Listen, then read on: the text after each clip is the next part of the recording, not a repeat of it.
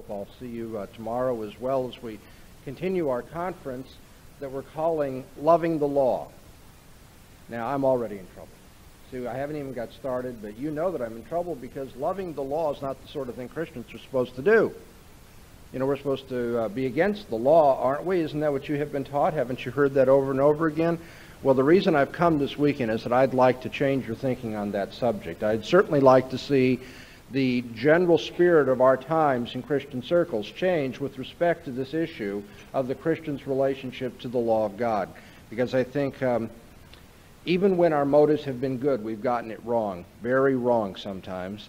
And we are depriving ourselves not only of the joy of the Christian life and the clarity and the guidance that God gives us, but we're also failing to glorify God and to advance His kingdom and His rightful claims in this world when we don't see how we are to relate to His law and His requirements in our lives.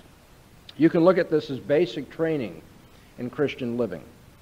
So let's get started and just think about this. You've become a Christian. That's great. Now what?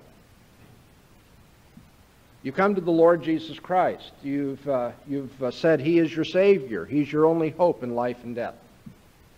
And you've given your life to Him. Now what? What does it mean to live the Christian life? And I don't pretend that what I'm going to share with you exhausts the answer to that question or is the one and only way you can put it. But I want to begin this evening by suggesting that living the Christian life can be understood if we first stop and study what it is to be a Christian and who it is that we're following. Jesus claimed to be not simply the Savior of men. Those claims are there, and praise God they are. But the one who claims to be our Savior said that He was the Lord. The Lord. Jesus once said, "You call me Master and Lord, and you say, well, for so I am." You've got that exactly right. I am your Master. And Jesus explained that the servant is not above the master. He often said, if I am your master, then I've set an example for you. If I wash your feet, then you ought to wash one another's feet. And so there's something very important about this concept of being the master, being the Lord, that ties into how we live the Christian life. If we know that our Savior is the Lord, then that's going to lead us to have a particular view of how we as Christians are supposed to live in this world. Peter called Him the Lord over all in Acts 10:36, and John called Him the Lord of Lords in Revelation 17. Paul and James call Him the Lord of glory in 1 Corinthians 2 and in James 2. And you can remember, of course, Thomas, doubting Thomas in John 20, how when Jesus appeared to him, he went to his knees and said, "My Lord and my God." Throughout the Scriptures, Jesus is identified as Lord.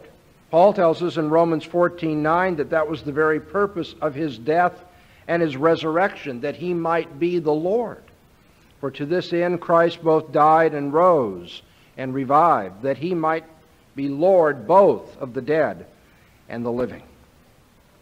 And if we are going to be saved, though this is not popularly preached, it's not commonly heard, it is certainly biblical to say that to be saved, you must believe on Him as the Lord. Why do we need a Savior? I'll tell you why we need a Savior. It's because we've tried to lead our own lives. We didn't want a Lord. We didn't want someone ruling over us. And we rebelled against the one who had rightful claims over our lives.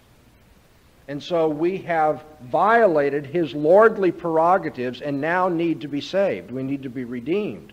The guilt of our sin and rebellion is upon us. And therefore, it should be rather obvious that if Jesus comes and saves us from rebelling against the lordly claims that God has in our lives, that we shouldn't go on living like rebels. Is that such a hard concept? And yet people will tell you that we shouldn't be preaching about lordship salvation. They'll tell you that we need to preach that Jesus is the Savior. But according to the Bible, to be saved, you must believe on Him as the Lord. In Acts the 16th chapter, we read the story of Paul in prison with Silas there in Philippi. And the jailer, as you know, realizing that he was in really deep trouble because the loss of his charges, his wards there, was about to kill himself, and Paul and Silas stopped him and explained the way of salvation. And these words are memorable, and they said, "Believe on the Lord Jesus Christ, and thou shalt be saved, and thy house." They didn't simply say, "Believe on the Savior, and you will be saved." Of course, that's obvious. If you're going to be saved, he is your Savior. But the one who does this saving work must be acknowledged as your Lord. And that's why men who are saved confess him specifically as Lord. Romans 10, verse 9 says, that if thou shalt confess with thy mouth the Lord Jesus, and shalt believe in thine heart that God hath raised him from the dead, thou shalt be saved. You see how often Jesus is called Lord. And he says, that's right, I am your master. You've got that correct. And the Bible says that if we're to be saved, it is specifically the Lordship of Christ that we must bow to. We must be willing to acknowledge.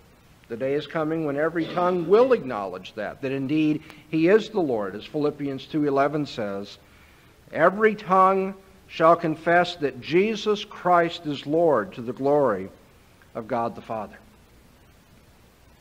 What is it that all Christians hold in common? That's a good question. I bet we get a lot of different answers to it. Have you ever stopped to ask what the biblical answer is to that?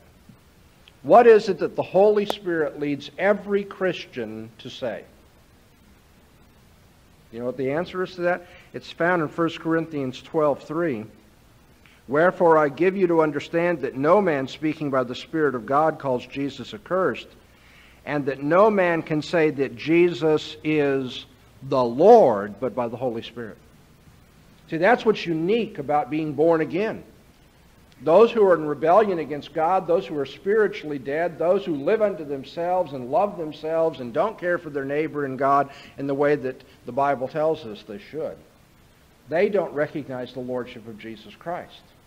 But when the Holy Spirit changes our hearts and changes our directions, changes our minds, what the Bible says is he leads all of God's people to say, Jesus is Lord. It's a sad thing that the Christian church is divided on so many issues. And some other time I might come and speak to you about that and what prospects for unification there might be in the future. I think there's better news than many of us believe. But right now there's a lot to be unhappy about.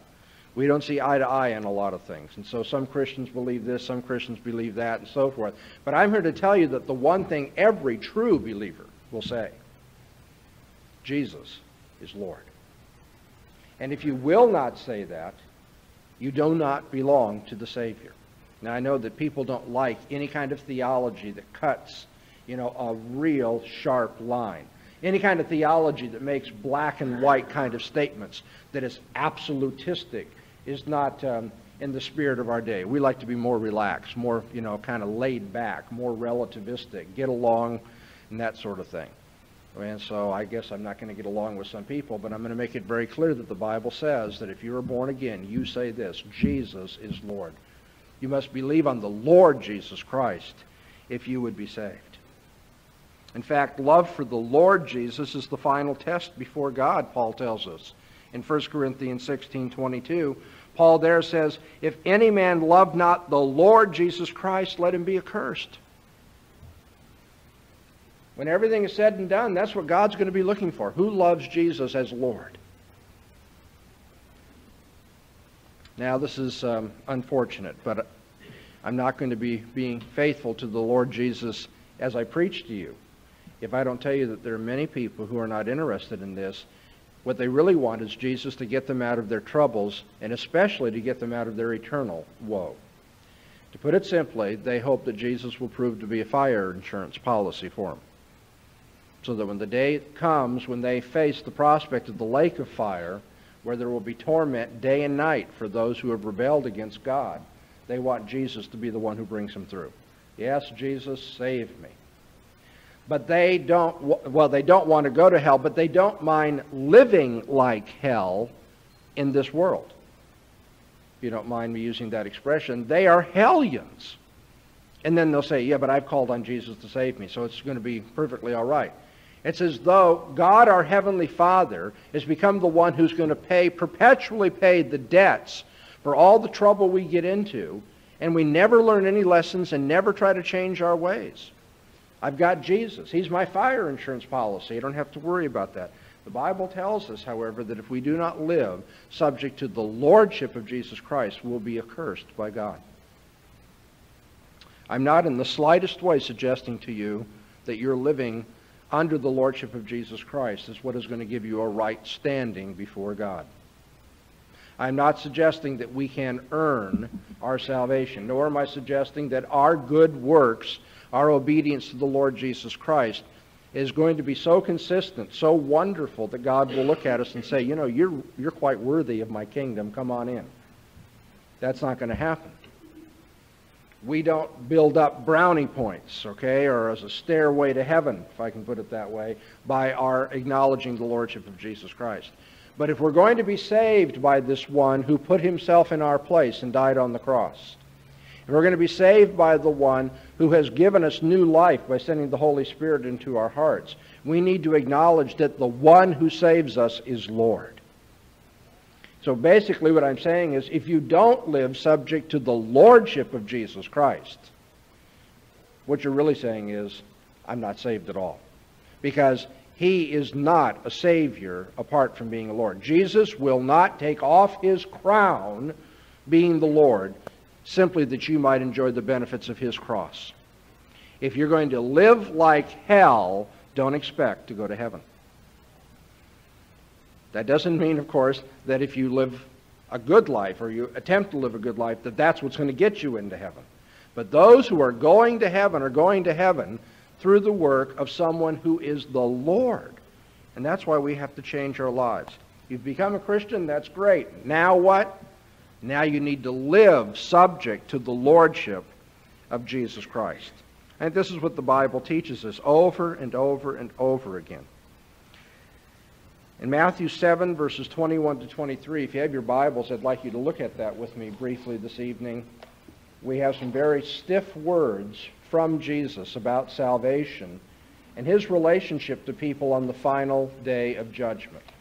Matthew 7, and I'll begin reading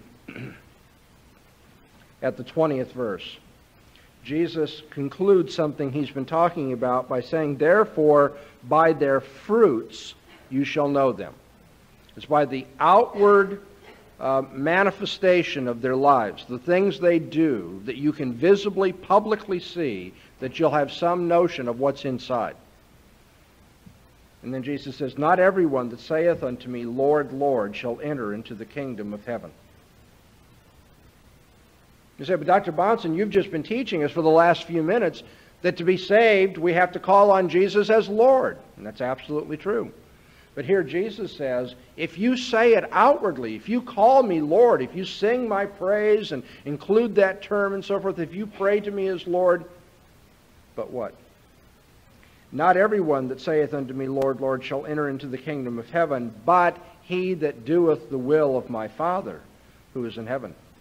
Many will say to me in that day, Lord, Lord, didn't we prophesy by thy name? By thy name cast out demons. By thy name do many mighty works. And then I will profess unto them, I never knew you. Depart from me, ye who work iniquity. It's going to be the most heartbreaking thing a person could ever hear, who has falsely expected that Jesus would be their Savior, that Jesus will say, who are you? I don't know you. You can call on Jesus as Lord and still not be saved. Jesus says that you need to do the will of his heavenly Father if that calling on him as Lord is going to have any meaning, any substance, any power, any effect. He will say, I never knew you. For all of what you say and for all the things you did religiously, I never knew you. So depart from me, and this is significant, you who work iniquity. It's because you call on me as Lord, but you live a life that is full of iniquity, lawlessness. It's because you continue to be rebellious and not submit your life to me that your calling me Lord means nothing. I don't know who you are. You've been playing a game. And although this is not politically correct in the Christian church to say these things in these days, do you think it's at all loving of pastors to not warn people about this? Is it really a manifestation of graciousness and love and concern for congregations when pastors will not say, of course you need to believe on the Lord Jesus Christ to be saved, but it's the Lord that you must call on, and that means a changed life. You need to live a Christian life that shows that He is the one you follow, that you're a disciple of Him, that He is your Lord. Turn with me to John, the 8th chapter.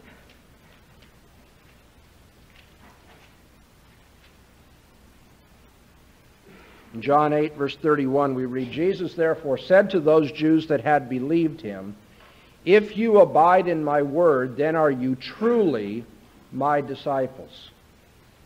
You know what's frightening about that verse? The word truly. Jesus says, if you abide in my word, then you are truly, genuinely my disciples. It's possible to think of yourself as a follower of Jesus Christ, a Christian, a disciple of the Lord, and yet you really are not. Jesus distinguishes between those who are truly His followers and those who are not. And what is it that makes the difference? Jesus says, if you abide in my word, if you live your life in the atmosphere of my word. I'll bet many of you know from your own experience, personally, or maybe being parents, the experience of your own children. Often, as we grow up, the thing we want to get away from is that voice of mom and dad. You know, always living in the atmosphere of what mom and dad say to do and what their attitudes are and how they look at things and so forth. And we look forward to growing up and getting away from that and being our own person, right? Jesus says, if you're truly my disciple, you'll never have that attitude toward my word. You want to live in the atmosphere of my word. You want that to be the very atmosphere that you breathe, what informs your thinking, your evaluations, your assessments, your priorities, your guideline for life. If you are truly my disciple, you live in the atmosphere of my word. You abide in my word. And you shall know the truth, and the truth shall make you free. Boy, what kind of freedom is that, some people say? Always got to hear Jesus talking. Always be living in His word. He says, that's right. Because when you live for yourself, and according to your own wisdom and guidance, your own perverse pleasures, whatever it may be, you're not genuinely free at all. The only way to be free is to become the bondservant of the Lord. Actually, no one really is free in the way that the world today would like to present freedom. We all serve some master. You all remember how Bob Dylan put it? You got to serve someone. You're going to serve someone. And if you're going to be free, the one you should serve is the Lord Jesus Christ. And you can't serve two lords. Matthew 6:24 says, no man can serve two masters, for either he will hate the one and love the other, or else he will hold to the one and despise the other. You cannot serve two masters. You can't have two ultimate loyalties. In 1 Corinthians 8, at the 4th verse, Paul says, we know that an idol is nothing in the world, and that there is none other God but one. For though there be that are called gods, whether in heaven or in earth, as there be gods many and lords many, but to us there is but one God, the Father, of whom are all things, and we in Him, and one Lord Jesus Christ, by whom are all things, and we by Him. Paul says, we know there's only one Lord. We call Him Jesus. And that means that when we take up the new life of a disciple of Christ, abiding in His Word, when we enjoy the benefits of His cross, and we're born again, and we start following Him, there is no other loyalty but to the Lord Jesus Christ. No other loyalty. Can I go home and bury my father? No, let the dead bury the dead. No other loyalty but the Lord Jesus Christ. But my family's not happy with my Christian. I came to bring a sword, Jesus said, and to divide families. No other loyalty. But it's going to be financially, not to my advantage. You can't serve God and money. No other loyalty. For us, there's but one Lord. I don't like the philosophy of Søren Kierkegaard. Søren Kierkegaard was a Danish existentialist of the 19th century. Very influential in existential circles in our century, particularly religious existential circles. And I'm not happy with his philosophy. So I'm hesitant to even mention his name as though I was giving some kind of endorsement. But there is a title of one of his best-known works that I really appreciate, and that is Purity of Heart is to will one thing. Purity of heart is to have but one thing you live for. To will that, always that, only that. And for us as Christians, purity of heart means to follow the Lord singularly.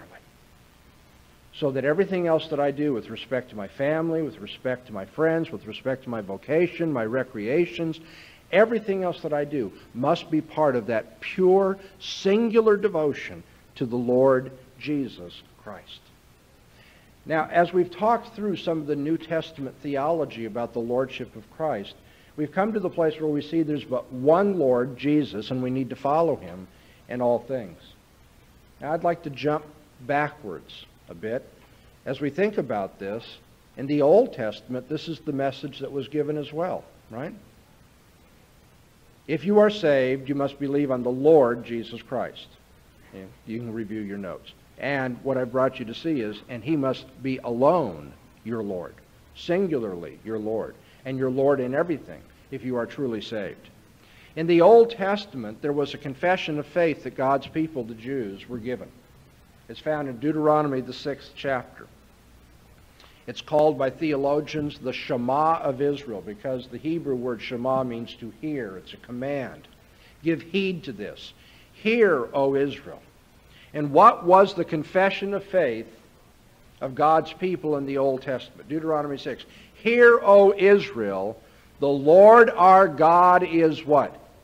One. The Lord is one. And therefore what? You shall love the Lord your God with all of your heart, soul, strength, and mind. Your entire life must be consumed with loving him, because there are no other lords. He's one. He's the one and only. And you need to be obsessed with his lordship. That's not the popular thing today in our culture. You know, you need to be kind of cool. You need to kind of be laid back about these things. You know, don't let your feelings show. Don't get, you know, a little extreme. Don't become fanatic. But that's precisely what Moses said. You need to be a fanatic about the lordship of God. That's why you write his law on your forehead and on your hand. Not literally.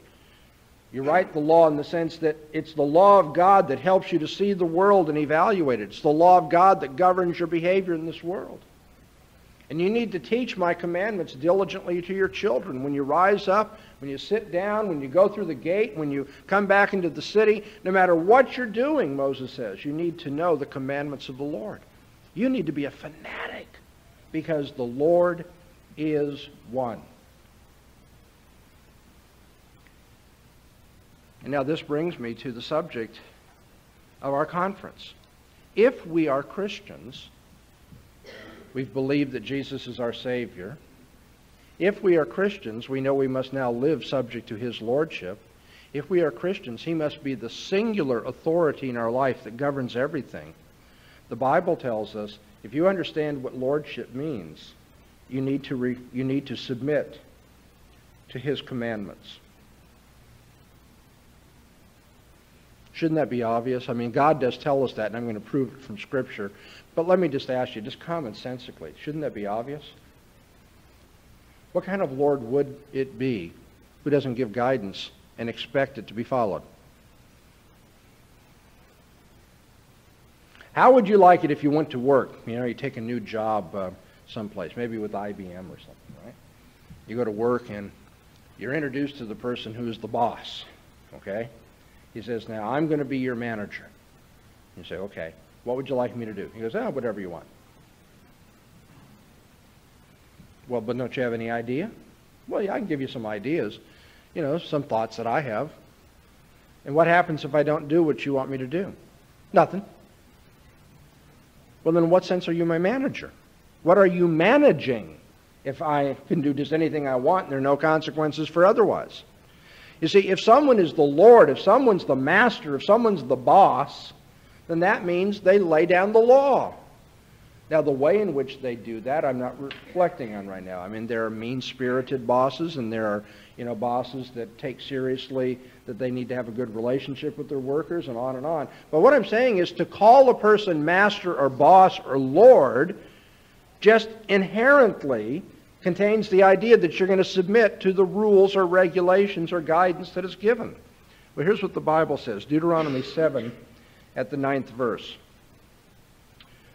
Know therefore that the Lord thy God, He is God, the faithful God, which keeps covenant and mercy with them that love Him, and keep His commandments to 1,000 generations, and repays them that hate Him to their face, to destroy them.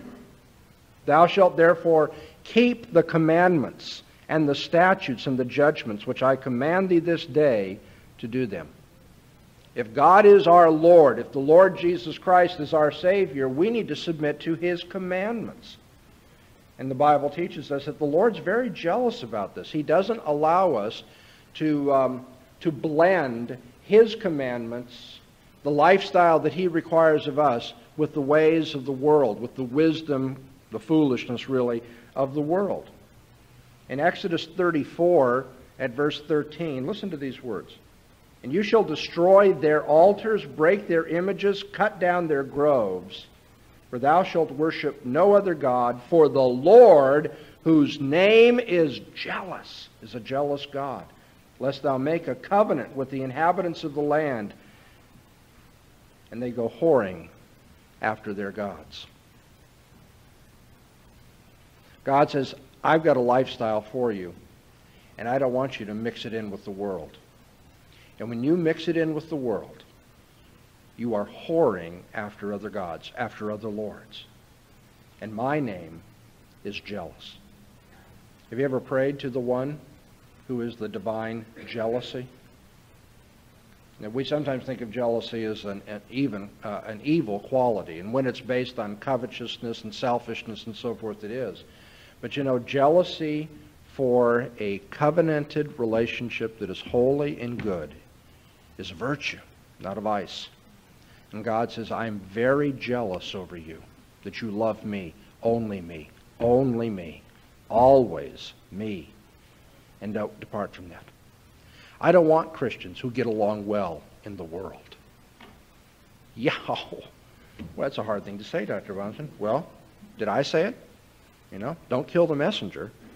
This is what God has said in His Word. I don't want you making covenants with the inhabitants of the land. I don't want you to go whoring after their gods. I want you to have a distinctive lifestyle. And so the Lord says in Leviticus 18 at verse 2, Speak to the children of Israel, say unto them, I am the Lord your God. After the doings of the land of Egypt wherein ye dwelt, shall ye not do. And after the doings of the land of Canaan, whither I bring you, shall ye not do. Neither shall ye walk in their ordinances. Ye shall do my judgments, keep mine ordinances to walk therein. And notice how it's reinforced, I am the Lord your God. If I'm your Lord, then you don't follow another ethic. You don't have another standard. You don't have another lifestyle that you're trying to fit into. He says, I don't want you to walk in their lifestyle. That's what I'm saving you from. And so to the Jews, he says, don't try to go after the lifestyle of Egypt. Don't fit into the lifestyle of Canaan. I've made you a holy people, a distinctive people. I've set you apart from the world. Before Jesus went to the cross, we know that He prayed in the Garden of Gethsemane. We read of His prayer in John the 17th chapter, the high priestly prayer of Jesus, it's sometimes called. And Jesus there prays for His people. And He says, sanctify them by the truth. Thy word is truth. Jesus' great desire for us as people is that we would be sanctified. The word sanctify means to consecrate and to set apart unto a holy purpose. Jesus says, sanctify them by the truth. Thy word is truth. God says, I want you to follow my word. I don't want you to walk in the ways of the world. I want you to be a different people, a set-apart people, a sanctified people. And thus Paul can say in Romans the 12th chapter that we are not to be conformed to this world, but rather transformed by the renewing of our minds, that we might be able to approve of God's will. If we are God's people, if we are saved, then we need to have the Lord Jesus Christ govern our lives. We need to have a singular devotion to the Lord Jesus Christ. And that means we're going to submit to His commandments. If He's the Lord, then He tells us how to live. And we don't tamper with those commandments. We don't negotiate them. We don't water them down. We don't try to make them fit into the ways of the world. Jesus condemned the Jews of His day, even though they said they were following the commandments of God. Jesus condemned the Jews of His day, even though they made their pride and joy, allegedly, the law of God. Jesus condemned the Jews of His day. He said, because you make void the word of God by your traditions. Now, what I'm going to be sharing with you in our seminar about living the Christian life and loving the law of God is not going to be popular. I'm going to admit that from the very outset. It's not the sort of thing that Christians hear today. But you have to understand that if you are not willing to bite this bullet and to be different, to be distinctive, to be set apart, not to try to fit into the world, not worry about the ways of the Egyptians and the Canaanites and all the rest round about you, then it may be that you're not going to be acknowledged by the Lord Jesus Christ on the final day after all. Jesus says, I don't want you to conform to the world, and I don't want your traditions to get in the way of what God has required you to do. And we all have them. Dr. Bahnsen has them too, and I'm very sad about that. It breaks my heart, all the more because it makes me a hypocrite when I preach this way. We need to constantly examine ourselves. How am I compromising? How am I taking what Jesus wants me to do and then watering it down to fit into my own desires and my expectations or my traditions, my ways of doing things? And all churches have their traditions, and Christian groups and schools and so forth. They have their traditions, and then when the Word of God seems to come to shatter those traditions and to make us a new people, a different and consecrated, sanctified people, we resist that and we rationalize and so forth. So I know we all have this problem, but you see, if we're going to live the Christian life, we must be willing to let God be the Lord. And that means He must give a law to us, commandments to us, that we don't tamper with, and we don't let our traditions make void.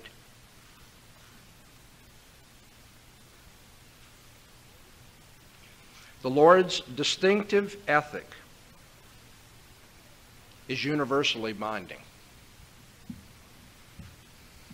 Now, that may sound a little bit strange, because if it's distinctive, how can it be universal?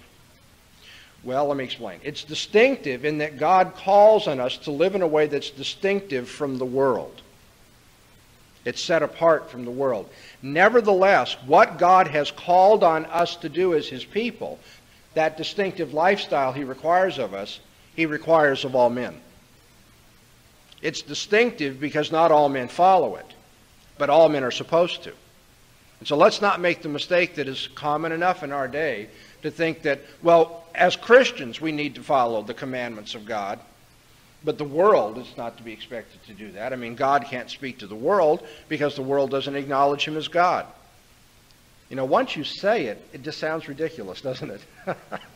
And yet people do that, don't they? They say, well, you can't expect the commandments of God to be followed in the world.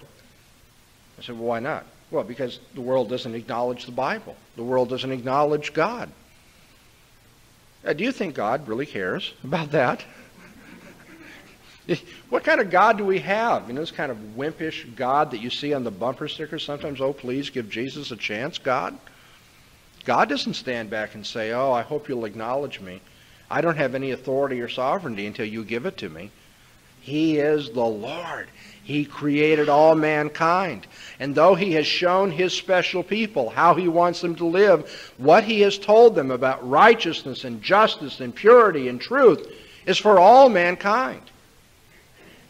And so in Leviticus 18, read that when we get done this evening. Leviticus 18, 24 through 30. Moses says that the land of Canaan will vomit out its inhabitants. That's what the Hebrew says. This is really gross stuff. The land will vomit out its inhabitants because they have defiled themselves by violating the laws that Moses is now delivering to Israel. Because the Canaanites have lived in the defilements that I'm forbidding you to live in, that's why the land will vomit the Canaanites out. And then Moses says, and if you dare to live in this way, the land will vomit you out too, which it did. See, God doesn't have a double standard. God expects all mankind to submit to him. All the more those that he has saved and made a special people should be willing to do that. But what we are to do according to the commandments of God is not an idiosyncratic, unique thing for just Christians, for those who are the people of God.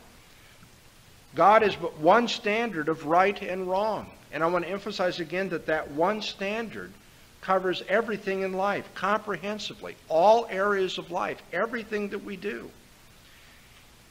Deuteronomy 6, once again, and thou shalt love the Lord thy God with all thine heart, all of it, with all thy soul, all of it, with all thy might, all of it. And these words, which I command thee this day, shall be in thine heart, and thou shalt teach them diligently unto thy children, and shalt talk of them when thou sittest in thine house, and when thou walkest by the way, and when thou liest down, and when thou risest up.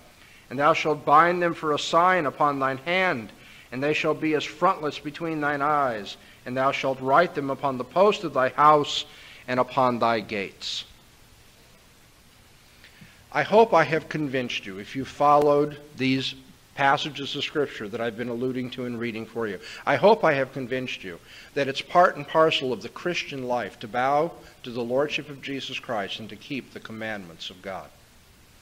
It isn't hard to see, and I'll tell you, not with any sense of pride, I could easily stay here an hour or two and continue reading verses from the Bible that say the same thing.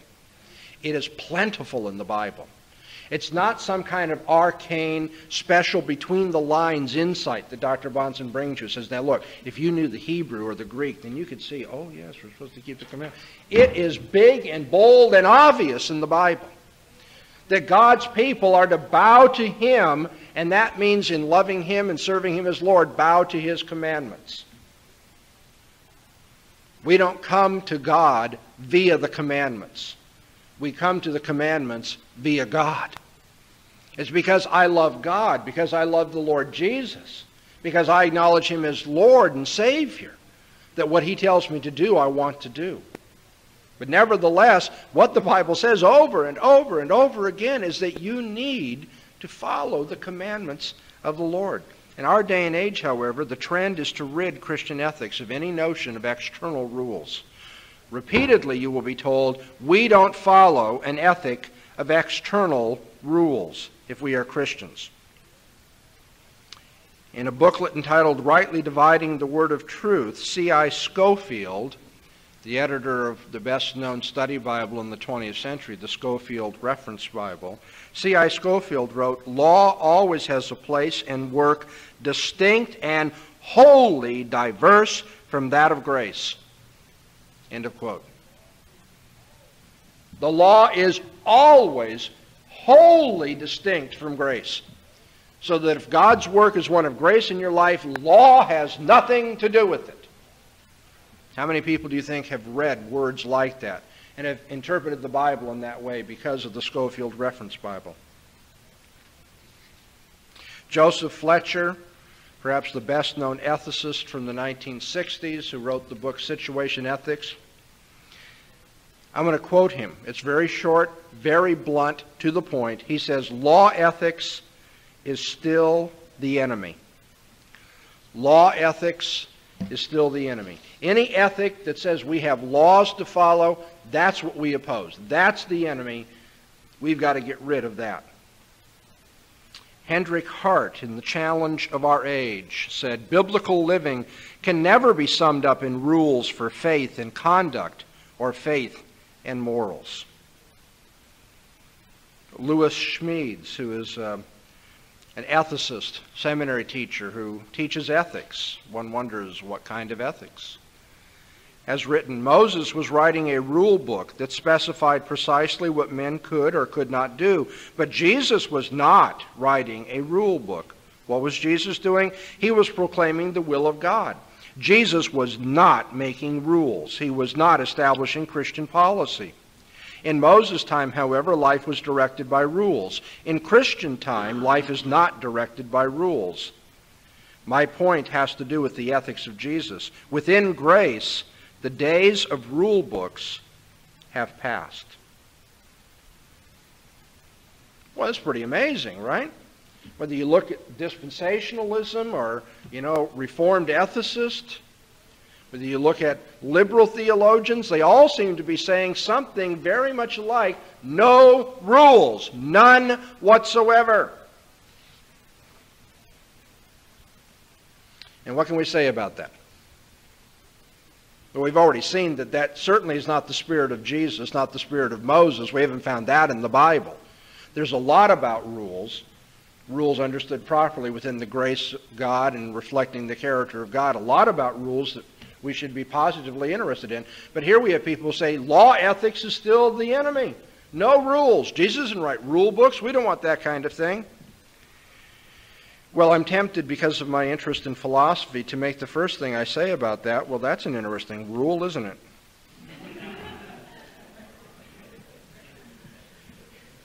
Here's the one thing Joseph Fletcher says you need to know. Don't ever have rules. Except this one, of course. Except this rule that says don't ever have rules. Isn't it a sad thing when educated people self-consciously make that kind of mistake? Here's a man who lays down the law that there shall be no law. You will never escape having a law. Now, there are people who think, well, we do need to have guidance for the Christian life, but that guidance is not external. That is, the guidance for the Christian life is not something that comes from outside of man. It comes from inside of man. It's not external, it's internal. And so they'll say, what we live by as Christians is not a law that's found in a book. We live by the guidance of the Holy Spirit within our hearts. Okay, well now first of all, let's ask, would it be correct to write down on a piece of paper, thou shalt follow the guidance of the Holy Spirit in your heart? Now that's a rule, isn't it? And it seems to be the rule that speaks of the way in which they say we should live. So you don't get away from rules.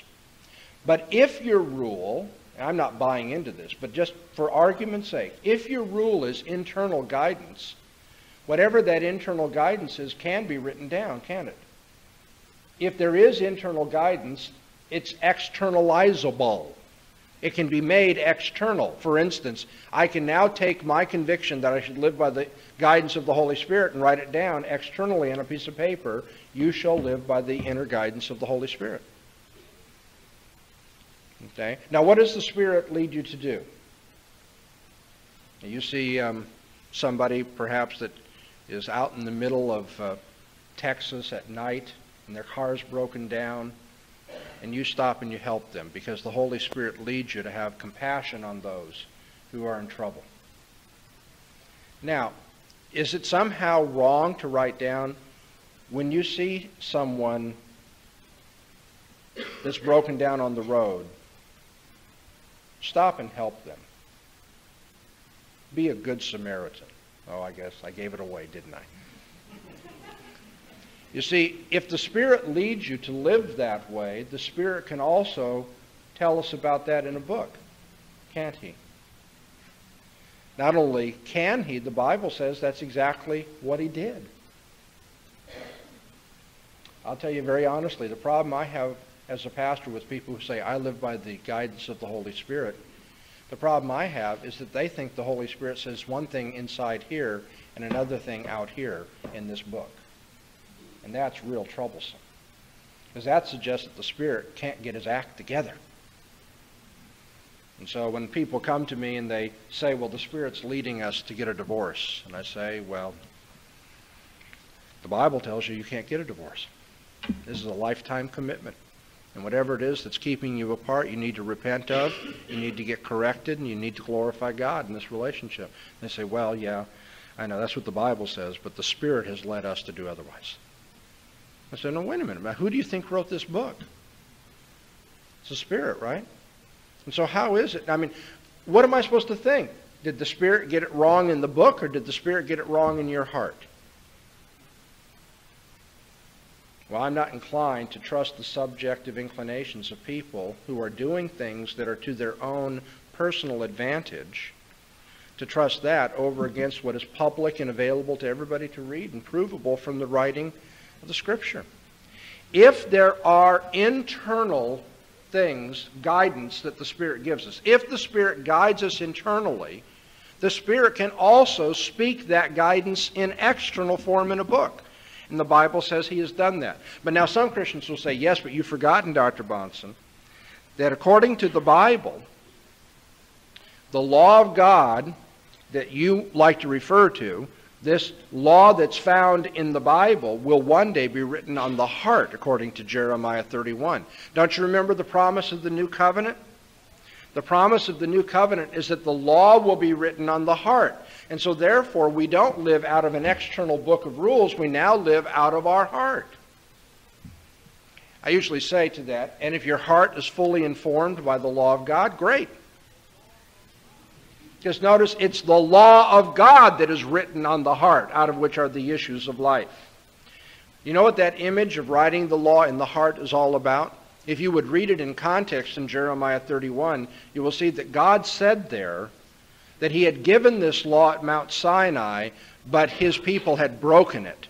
But the day is coming when He will give His law in a different way. God says, I'll take that law and I'll put it in your innermost being so that now you'll live according to it. In fact, in Ezekiel 36, verses 26 and 27, we get an explanation of what this internal change that the new covenant will bring is all about. Look at that with me. Ezekiel 36 at verse 26. The prophet says, a new heart also will I give you, and a new spirit will I put within you. And I will take away the stony heart out of your flesh, and I will give you a heart of flesh. And I will put my Spirit within you and cause you to walk in my statutes, and you shall keep mine ordinances and do them. That's what the new heart is all about. That's what the internalization of the law is all about. God is now going to make it so powerful in our lives through the work of the Holy Spirit that this law is not broken but kept. You'll walk in my statutes and do the things I tell you to do. Quickly, check in the New Testament what Paul thought about that. Romans, the 8th chapter.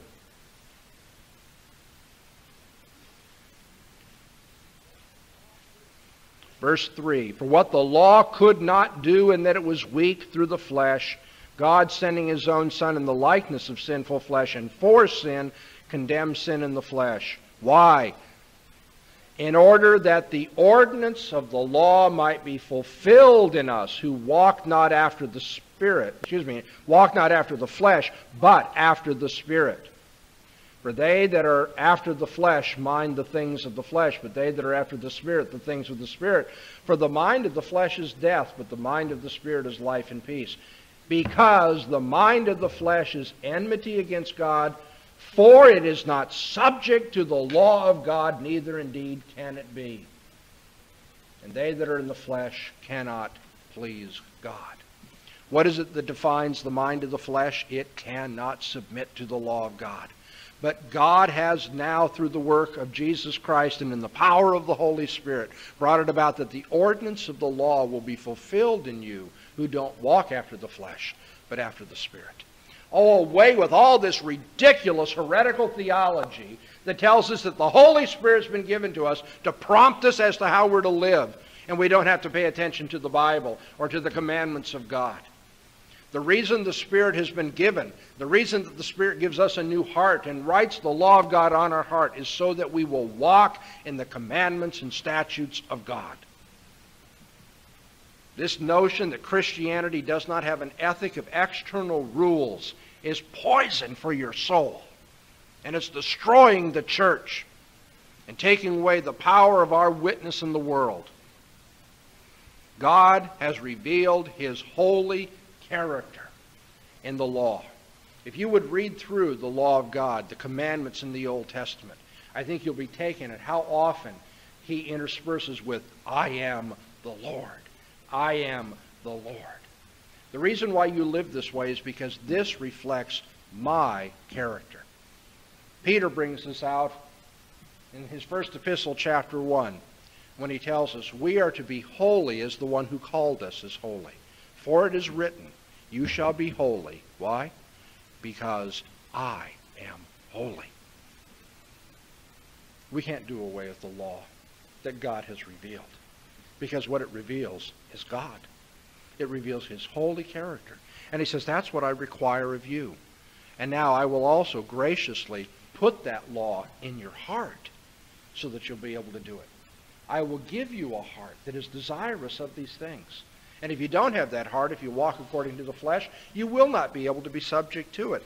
But Christians are not those who reject external rules. We should love them with all of our heart. Paul says in Romans the 7th chapter that in the inner man, he says, after the inner man, I delight in the law of the Lord. In the heart. That's what Jeremiah was talking about. That's what Ezekiel was talking about. In my heart, I delight in the law of God. What did the psalmist say? Oh, how love I thy law. It is my meditation all the day. And what do you want to do? Dispensationally dismiss that and say, oh yeah, back then you could do that, but not today. Well, Paul did it. Paul said, I delight in the law after the inward man. His was the attitude of the psalmist. I think it's the very attitude of God's heart itself. If we would love God and with all of our heart follow after His desire, after His heart, we would honor His law. Now, the idea that we have a rule-less Christian ethic is absolutely unbiblical. And it has nothing but mischief that it promises to bring in our lives. We need rules. We need regulations. And when anybody says, no, no, no, never, never, never, we mustn't have rules, do remind them that that itself is a rule. And so you're going to have to choose to follow the rule of Joseph Fletcher or the rule of Lewis Smedes or the rule of somebody else, or you're going to follow the rules that God Himself has given. Real quickly, before we finish tonight, I want to point out that if you don't follow the rules that God has given, I've already said this, you're going to follow a rule, and you need to know what the outcome of that's going to be. You see, you can't live life without rules. And so inevitably, all these people who are against rules in Christian living, they always offer something else in the place of those rules.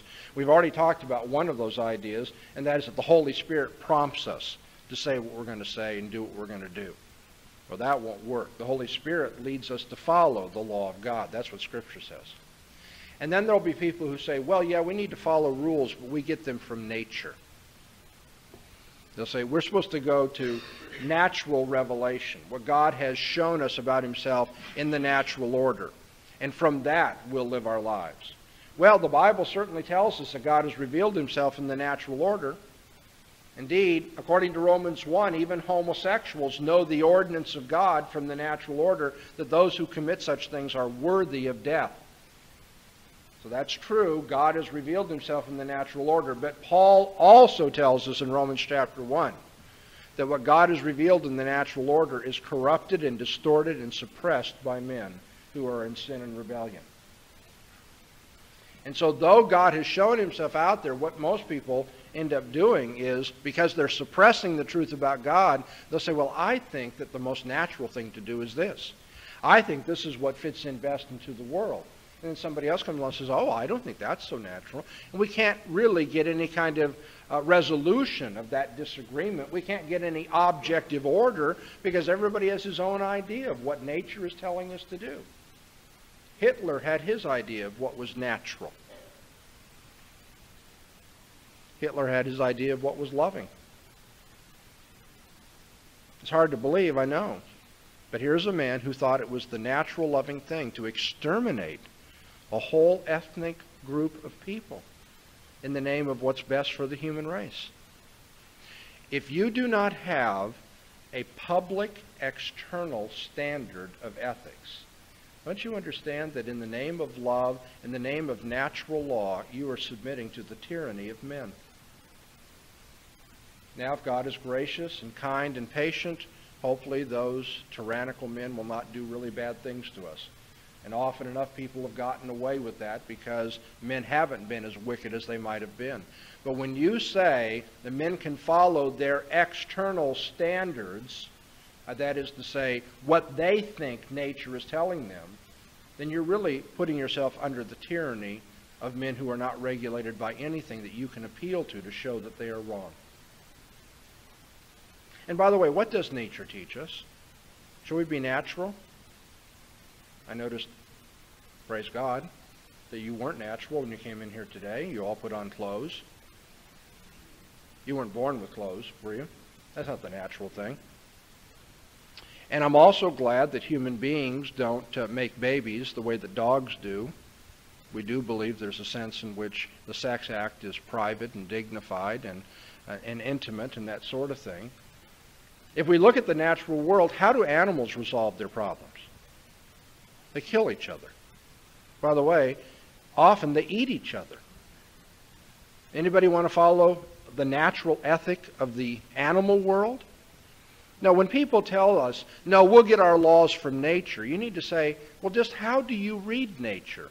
Given the fact that you're fallen, that you're suppressing the truth and unrighteousness, and other men are, and given the fact that the natural world doesn't look real ethical. See, there is no law in nature. There is no law, and the natural man is not ever going to, by looking at nature itself, do what is pleasing to God. Okay, so you have people who will tell you, we follow the promptings of the Spirit. That isn't biblical. I mean, the promptings of the Spirit, where the promptings don't come from the holy Word of God that's out there publicly to be consulted. And we have people who say, well, we don't go to internal guidance, we go to external guidance that comes from the natural world, and that leads to tyranny. You have people say, well, what we ought to do is the most loving thing in every situation. We ought to do what is most loving. Okay? In the name of love, Hitler killed the Jews. In the name of love, people break their contracts. In the name of love, actually just about every wicked thing imaginable has been done and can be done by human beings. It isn't enough to say we do what is most loving if you don't have some standard that tells you what is and is not loving. Is it loving for children to sacrifice, for parents to sacrifice their children to Moloch? Well, there have been cases where that's what parents thought was the loving thing to do. And God says, I don't love you in that way. I don't make your children go through the fire. If you want to know what love is, you need to have it defined. And that's why Jesus said, if you love me, keep my commandments. If you want to know what love is, look at my commandments.